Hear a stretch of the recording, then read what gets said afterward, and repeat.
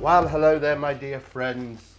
Welcome back to the Scott Reed Project and Hare Part 3.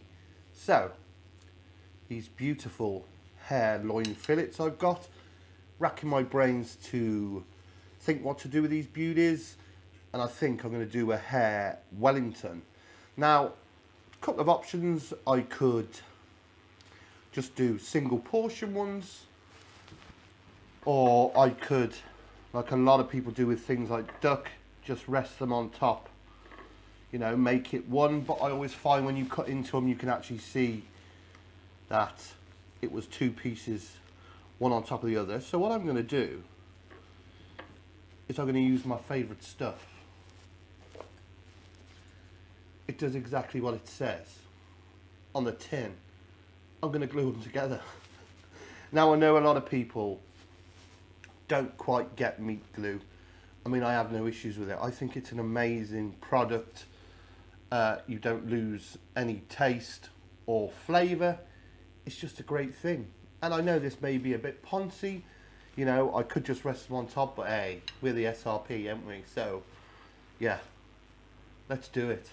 So, get me glove on.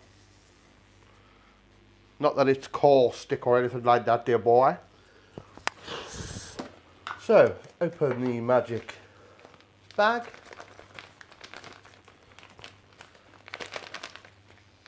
A bag of white powder.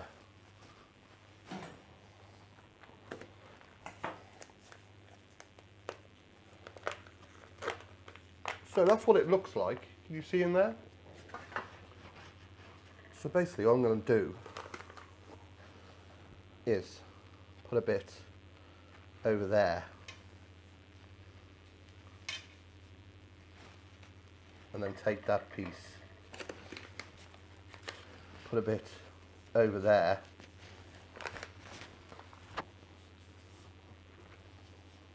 and then put it thin end to thick end, press it down, and what I need to do then is just wrap this tightly in cling film, put it on chill,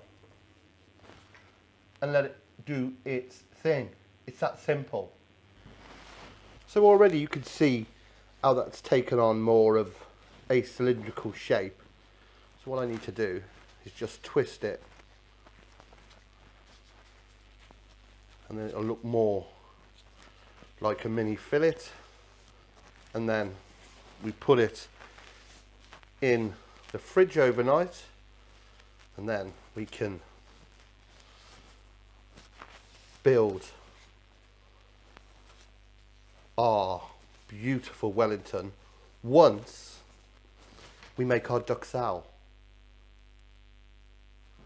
Sleep tight. It's looking good though. Loving it. Look at that, how that's changed. Okay, so it's been in the fridge 24 hours. Let's see how it's turned out. Has it worked? Hope so.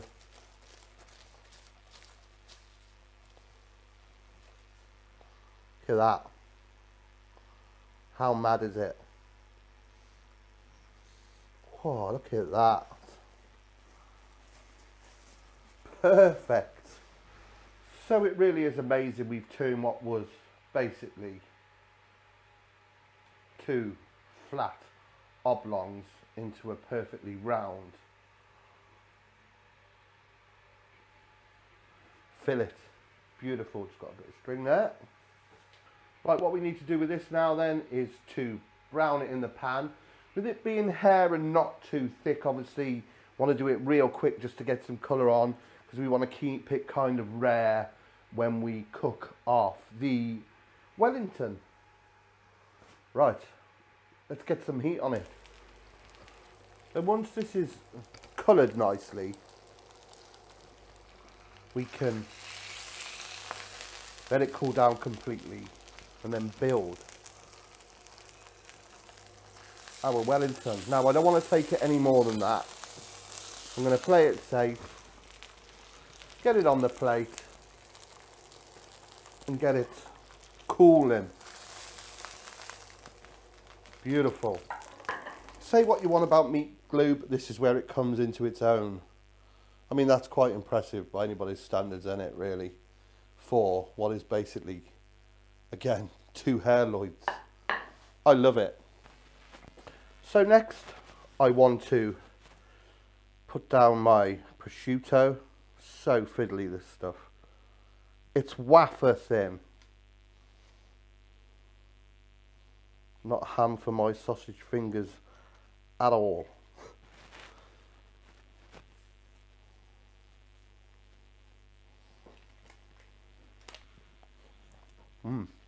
Stickier than a sticky thing. Right. Come on, you beauty.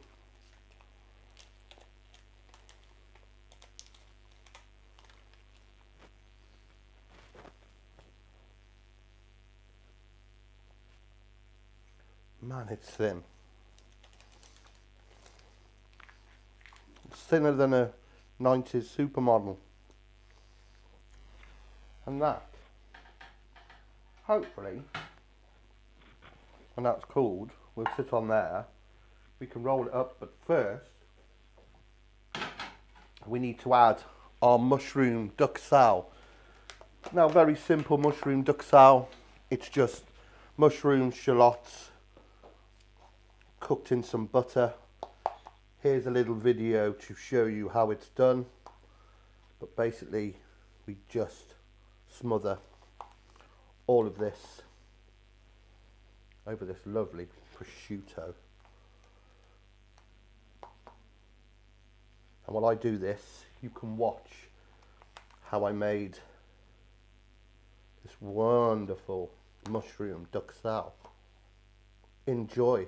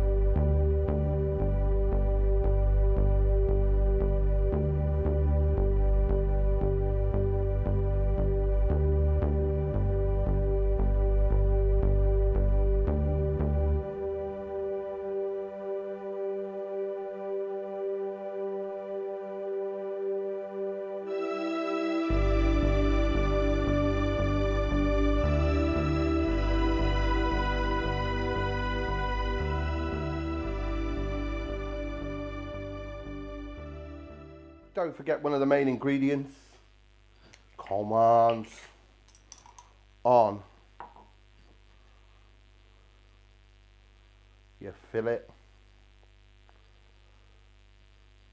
Obviously you can use Dijon. If you do, you're dead to me.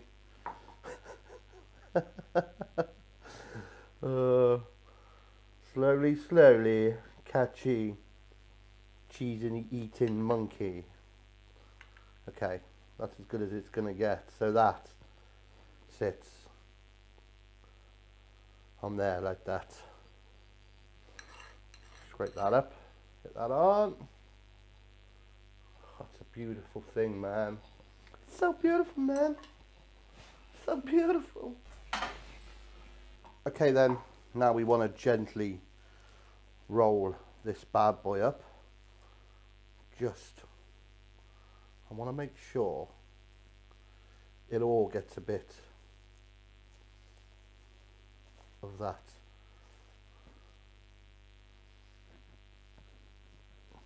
duck sal. So what I'm going to do, I'm going to fashion it this way, just like that. Oh yeah. And then all this excess duxelle from the edges, I'm going to make sure it will fit over the top of this one. So come on, you beauty. I think we've nailed it. Yeah. Oh yeah. So you want to roll that. Want that nice and tight.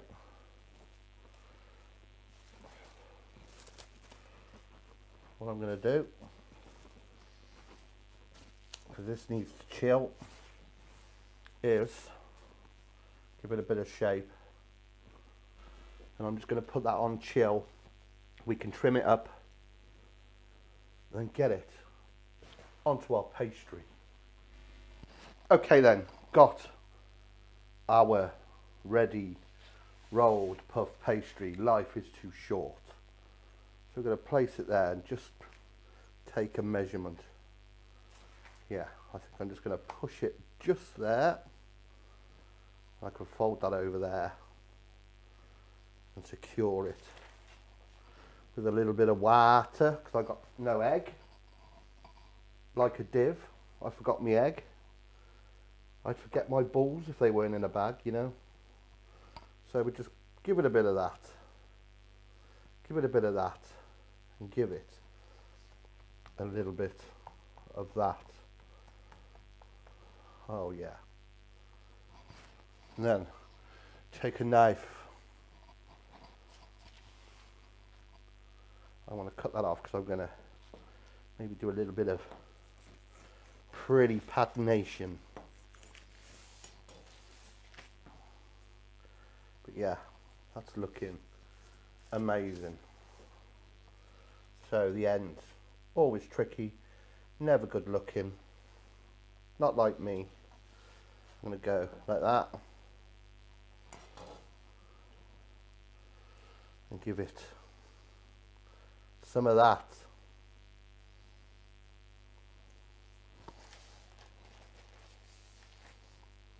Again, repeat with this side.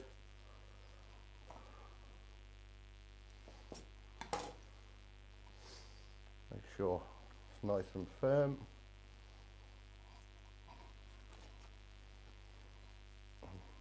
Just bring that up. Before I cook this, I'll give it a good egg wash. But yeah, I'm happy with that. So just give it a little crimp, nothing too fancy. Just pressing it so it's secure. Give it one of them.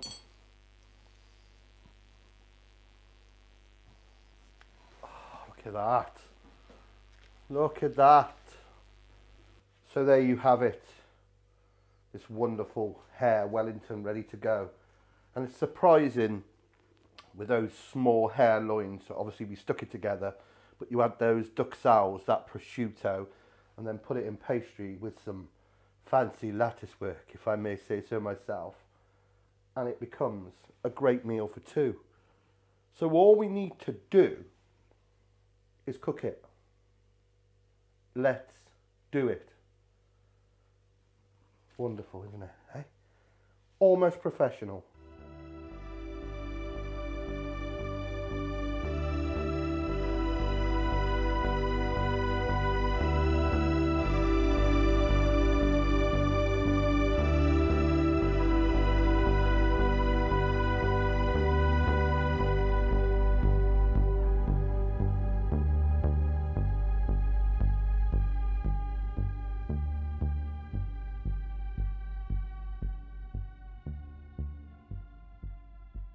Okay, so now the moment of truth.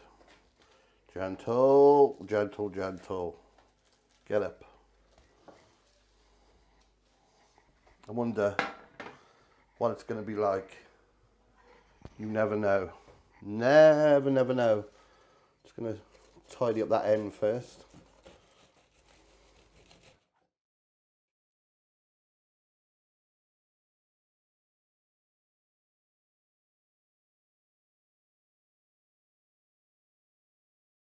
Okay, now normally I would get this on a plate, but I just want to get into it and try it. So there you have it, my wonderful Hare loin Wellington. How good that looks, where we glued those two loins together to make that lovely cylindrical fillet. Then all I did then was egg wash the pastry in a preheated oven, 180 degrees centigrade for about 30-35 minutes. Took it out and rested it. And the hare is still nice and tender. It's starting to dry out now under these lights. But yeah, you can see the juiciness in there. Maybe 5 minutes less on the cooking. But by the time I've hung around messing about, filming and all that, I don't think it looks too bad at all. I think all it needs is a spot of gravy.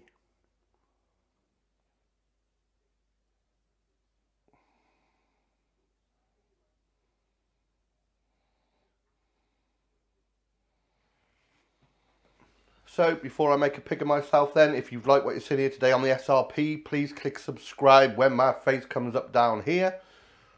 Also find me on my social media, Facebook, The Scott Reed Project, Twitter, The Scott Reed Project, and Instagram at The Scott Reed Project. So, until next time, when all we've got left are the legs and the shoulders, we will be making classic jugged hare, because I saved the blood. But yeah, I hope you enjoyed that journey. We turned those two little flat fillets into, wow, I don't know what that is now, a train wreck, but you saw it in all its glory. Take care, my friends.